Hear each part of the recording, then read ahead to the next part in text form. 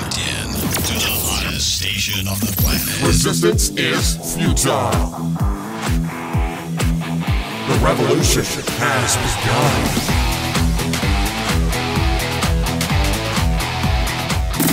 You're listening to Rebelpreneur Radio, helping you break the rules and build the business you need for the life you want. And now, broadcasting his pirate signal from somewhere beyond the status quo, here's your host, best-selling author, marketing and media strategist, Ralph Brogden. Hello and welcome to Rebelpreneur Radio, the show that helps you build the business you need so you can live the life you want. I am Ralph Brogden. Well, how do we get ourselves to do the things that we know that we want to do? We want to do stuff. We know we should do stuff like building a great business, living a great life, but there's something sometimes it seems to block us and prevent us from doing what we're truly capable of. And today's guest is going to help us break that down and explain to us why that is. I'm speaking with Chris Babson. He is an author, a speaker on the topics of leadership and peak performance at UCLA, and as well as the corporate market. So he's really got some fascinating things to share with us that's going to help us with our performance as well as being more effective leaders. So, Chris Babson, welcome to Rebelpreneur Radio. Hey, Ralph. Thanks so much. It's great to be here. Now, you have been a Fortune 5 vice president working with Jack Welch at GE. You've been developing alliances with Fortune 2000 CFOs in the $5 million to $500 million range. So you have been in an environment of peak performance and really practicing what you preach and putting all of this stuff into practice in a big way. But your story doesn't start there. Your story actually goes back a few years. So tell us a little bit more about how you got to the place that you're at and tell us a little bit about that journey. Okay. I guess I'm fortunate that I have an inner drive to grow and better myself and my lot in life. I left home when I was 14. I grew up in a very abusive family, both physically and as terrible as that is, the emotional abuse was even worse. My father spared no moment to let us know that we were subhuman, worthless, and worthy only of a foul word and a fist across the face. So I left home when I was 14 with the family abuse problems and personal serious drug use problems also, and dropped out of high school.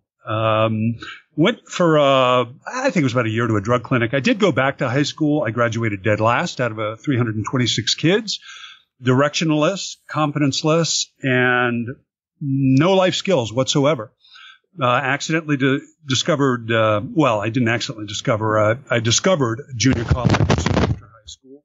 Accidentally discovered acting there when it was recommended by a cool new buddy of mine. Fell in love with it immediately because it allowed me to access things within myself and between myself and other people that had never been safe. And it really opened up myself and the world to me. Went to New York City, studied for 3 years at the American Academy of Dramatic Arts, and was an actor for about 9 years between New York City, LA, and I lived in Europe for 3 years.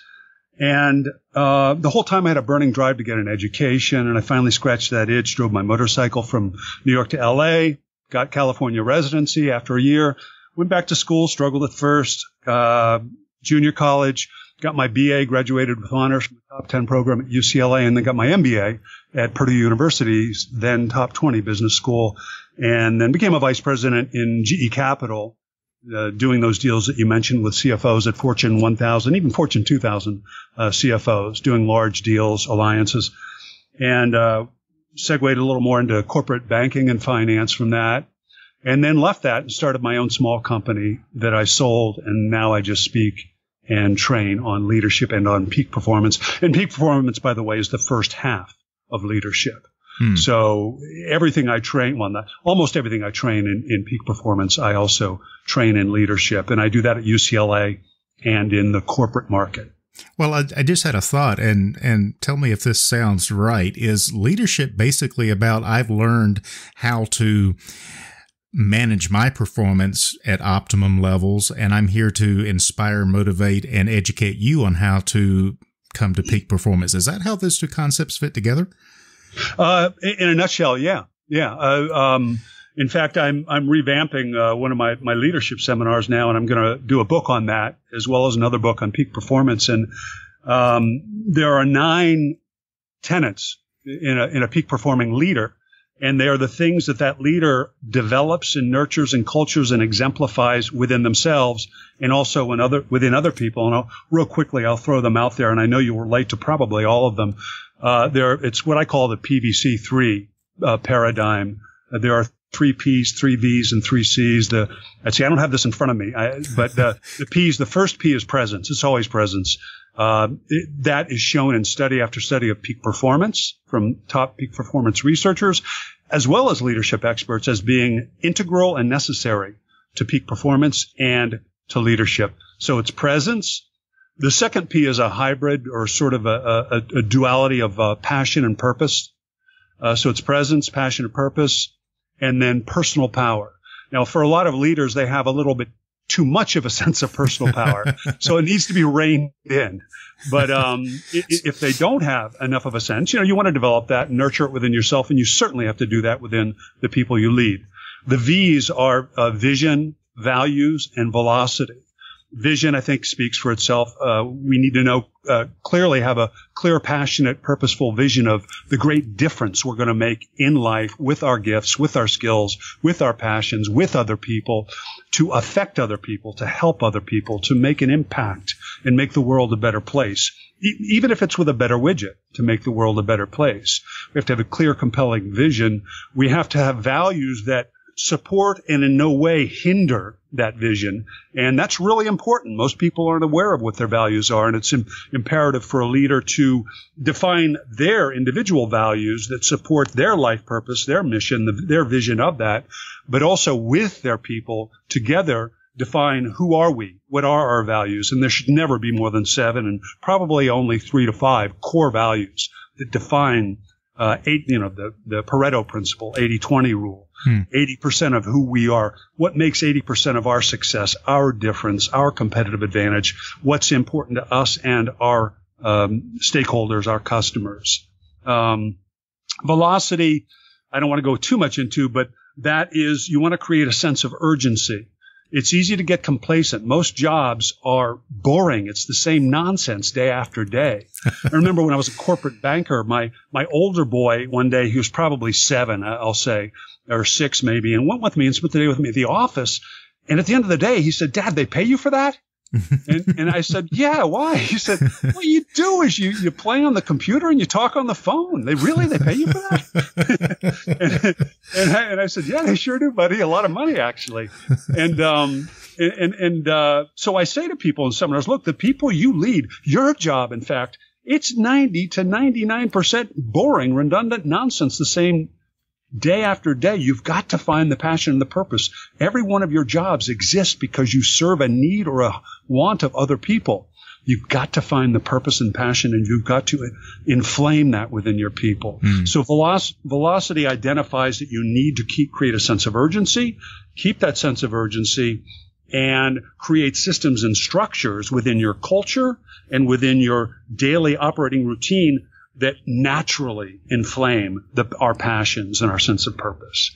Very good. And then I'm sorry, and I'm rambling on. Let me give you the final C3s, and I'll let you talk. I'm sorry. The C's. It's good. Keep it up.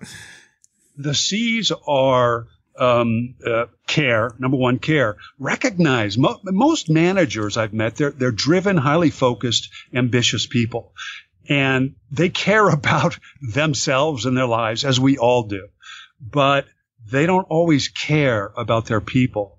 And if they do, they don't always show it because they're not comfortable doing it, or they feel it's not professional or appropriate, or they're otherwise just not comfortable. But care. Find things about your people that you genuinely care about and care for. Number 2 is communicate. Everything in life boils down to communication. How we first communicate with ourselves, what, when, and how we communicate with ourselves unconsciously, most important, and consciously, and what, when, and how we communicate with other people. That's life in a nutshell, communication. And then the third C is cultivate. You've got to cultivate yourself and you've got to cultivate your people, and it's got to be a systematic, structured, disciplined, non-negotiable weekly thing. So anyway, I didn't know we were going to go into that, but I'm sorry. That's the PVC3. That's very good. Very useful and very practical. And you're right. That does resonate with me on every level, especially the communication part, because sure. I'm doing a strategic communication master's degree, and I'm doing that because I truly believe communication is the whole basis of everything. Yep. It's what drives everything we do. It drives our performance as well as our self-talk. What we say to ourselves.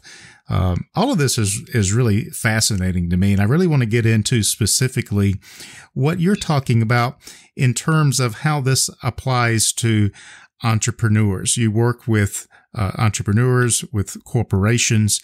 Tell us, and especially about Rebelpreneurs, what is it that your mind, what is it about the mindset of a entrepreneur that we know what needs to be done, but there's something in our brain, or what is it that often is a block? It's an obstacle. We self-sabotage. Why is our brain working against us all the time, it seems like? Yeah, there are two ways that our brains and our minds do work against us, and they work against us all to varying degrees, all, and in the same ways and for the same reasons.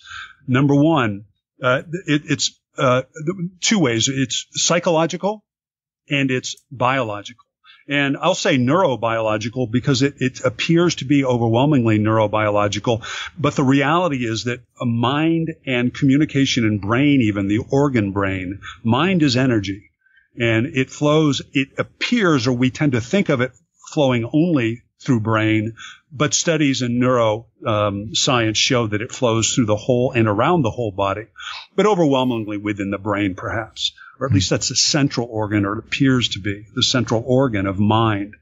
But so our limitations are both biological and psychological. The biological ones, it's really important to understand this is our primary instrument of motivation, of passion, of identifying and following purpose and mission in life. It's our primary organ of communication with ourselves and with other people. And it's working against us. Our brain evolved. They think Homo sapien has been around roughly 300,000 years. With our ancestors, we're talking about millions of years. Our brains evolved as a species over, including our ancestors, millions of years, not for success, happiness, or fulfillment in modern societies, but to do one thing and one thing only: live. And then second, to procreate. So in effect, you do continue to live even after you're dead. So our brains evolved as organs, as instruments to do four things that aided in our survival and flourishing for millions of years, several hundred thousand as Homo sapien. Our brains are engineered to naturally and overwhelmingly not focus, because a brain that focused 500,000 years ago and became too preoccupied with something got eaten by a bear or a lion. The brain is also, and again, this is neuroscience, studying the brain has determined this. Our brains naturally seek negatives, not positives. And those negatives are threats. Our brains naturally are seeking threats to run from. Because again, 5,000 and 500,000 years ago, survival meant finding the closest, nearest, most likely threat and getting the heck away and quickly. Our brains also naturally seek and take the path of least resistance, because that was the most likely path to survival. And our brains naturally, and this is understandable, naturally we have the perspective and the interest of self. We are only living our lives, so we can't really have someone else's perspective. And our most important mission in life is survival. It's engineered into the brain. Now, that's all understandable, but if you think about it, in modern society, we want a heck of a lot more than survival. We want to thrive. We want fulfillment. We want meaning, and we want happiness, right? Absolutely. So how do we make that transition from the ancient Neanderthal or Homo sapien brain that is only focused on self-centeredness and survival and the path of least resistance? And these are not necessarily traits that come to mind as entrepreneurs or rebelpreneurs. So how do we evolve beyond? That's probably a good word in the context. How do we evolve beyond just survival to get the happiness, fulfillment, and success we want? Yeah, I think we have to look at it both tactically and strategically. We need to come up with, and this is what I do in my seminars, we have to have exercises that are intellectual and emotional and physical to access our old unconscious neurobiological brain to start changing our set point. We all have a set point that is both biological and psychological, that comes from our genetics, that comes from our evolution as a species, and that comes from our personal life experiences that have affected us neurobiologically. The most important neurochemicals like adrenaline, responsible for energy, testosterone, responsible for a level of confidence, but a level of assertiveness and going for things, taking risk. Serotonin, which is responsible for well-being, mind state. And dopamine, responsible for moving towards perceived pleasure. Those things. Oxytocin, responsible for love, trust, bonding. And then we have cortisol, the negative stress hormone that is detrimental to us peak performing and succeeding in modern society. So recognizing that our brain is both a psychological and biological organ, and that it's engineered to work against us both evolutionarily and through the, like for my, I grew up in an extremely negative environment, but none of us grew up in a perfect environment. Mm-hmm. So we have a lot of psychological and biological baggage. We have set points psychologically and biologically, and for every person to some degree, they work against us. So you want strategic tools that you have to really repeat day after day after day, because adult learning science knows some of the most important principles in actual adult learning and change are, it has to be emotionally impactful, has to have great meaning to you, it has to be applicable to your life and now. And through repetition, we can make a change in our subconscious neurobiological brain. So you approach it strategically to try to up your biological and psychological set points. So let's say 0 is someone who commits suicide, and 10 is maybe a Steve Jobs or the highest peak performing of people. And let's say we're at a 3. So we want to retrain our subconscious biological and mental and psychological brain to up our set point from 3 to 4 to 5 to 6 as high as we can, but also have tactical tools, because, there are going to be days where we're kind of in a funk, or maybe we've upped our game to where we're at a set point of 5, but you know what? We got to be at an 8 today, because today is so important. and we've got to just kick it up some. So then you have tactical tools to up the point on a more temporary basis. But it's an ongoing dynamic. The brain biologically and neurophysiologically is naturally working against us, and psychologically, because life is complicated and no one's life has been perfect. So that's it. That's it. Well, that really sounds fascinating. Now, you say that most or the vast majority of our personal development intentions and efforts usually fail. And, here we are coming around to another first of the year where we're going to make resolutions. We're going to set sales targets and different business targets. But most of these intentions fail. Why is that? Yeah, well, I mean, have you ever set an intention, Ralph, and you had an aha moment and said, "Oh my goodness, that's going to work for me. I am going to use that." Yeah, all the time.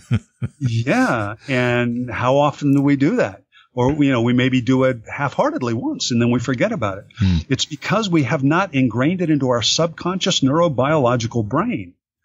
So that there are two primary reasons, really, that the vast majority of individual and organizational attempts at significant change, development, growth, improvement, peak performance, and peak success don't succeed. And the first one is either the placebo or nocebo effect, because consciously or subconsciously, we don't think it's going to work.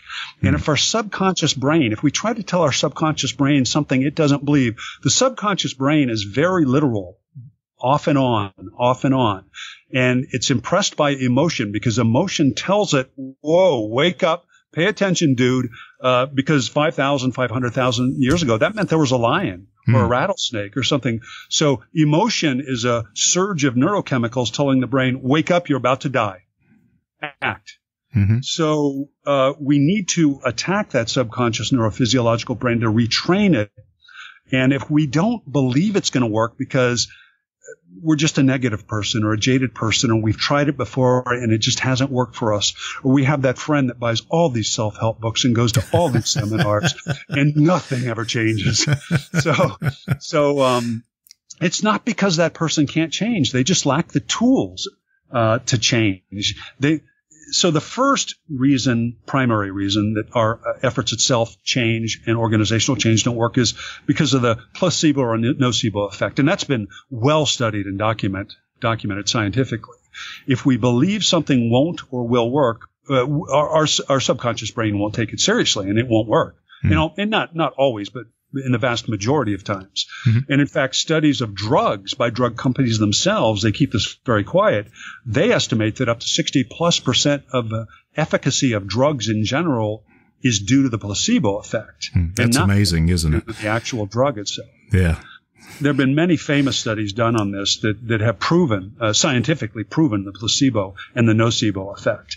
And the second reason, and I think this is more common, we think that knowledge plus desire or knowledge plus motivation equals change. So we want to change something. We want a different result. We want to be a different person. We have an aha moment. We read a book, or we just have our own aha moment, or we listen to your radio show, Ralph, or we go to a great seminar and there's an aha moment and we think this means change. And again, it doesn't. The unconscious neurobiological brain doesn't work that way. Rarely. I mean, if the change is, you touch a hot iron, yes, one time we'll do it, because that sends that highly charged emotional signal to the old brain. This means death. You touch this object again, it means death. But short of those kind of experiences, that kind of emotional impact, the old brain is like, yeah, dude, I'm busy. You think this is a great idea? Great. I couldn't be more happy for you. Knock yourself out, champ, because trust me, nothing's changing. So your work is along the lines of helping people to optimize their psychology and their neurobiology for peak mindset, motivation, behaviors, skills, and success. How do people get in touch with you? How do they tap into this? Because it sounds like we need to rewire our brain. If we ever want to try and achieve our goals, we've got to go about it in a different way than what we're used to going about it. Yeah, well, and there's a chance people have done this. I mean, many of us have done this without knowing we have done it, just serendipitously. I quit smoking when I was 21, 22. It's the easiest thing I ever did. I didn't know what I was doing to my unconscious brain. I know now. I recognize it now. But it was the easiest thing. I never struggled for a nanosecond since then. So it's not that people can't do this. People do sometimes do this serendipitously, but they don't know what they're doing. The thing is, there are tools we can adopt so that we can consciously do this in pretty much any time we want to, if we're committed to it. So if somebody wants to reach me, my business is Peak Performance Leadership, but I really never use that. Reach out to me at ChristopherBabson.com, Christopher. And the last name is like Babson. Is it college? Yeah, it's economics college in Boston area. It was a relative of mine, but I can't remember if it's Babson College or University. No, it's Babson College. It's a top economics college, but okay. But it's spelled like Babson College. If you forget, just look up Babson. B as in boy, A as in apple, B as in boy, S-O-N as in nice. So it's ChristopherBabson.com. And you can find me there and just reach out to me through my website. I'd love to hear from you. Very good. Well, this has been very educational, very motivational, and I appreciate you sharing your wisdom with us. Christopher Babson is an author and a teacher and a speaker on the topics of leadership and peak performance. Find out more by contacting him at ChristopherBabson.com. Chris, it's been a real pleasure. Thanks for your time, and we really appreciate it. Thanks so much, Ralph. I appreciate it too.